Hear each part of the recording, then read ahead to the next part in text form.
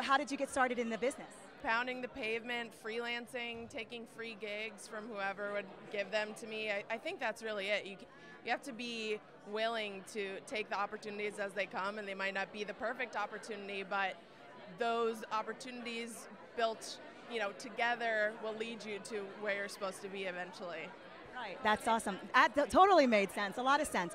So if you could share something with fellow women, maybe even somebody who is up and coming and wants to be a journalist or in this side of the industry, what advice would you give them?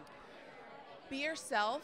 It's so cliche, but it took me a long time to realize that I just had to be myself in front of the camera, and don't compare yourself to other people, because all that you can offer is you, and that's completely unique from what everyone else in the room can offer. So if they're not looking for you, then they're looking for someone else. But don't ever compromise who you are, because in the end, it's going to make you better at your job.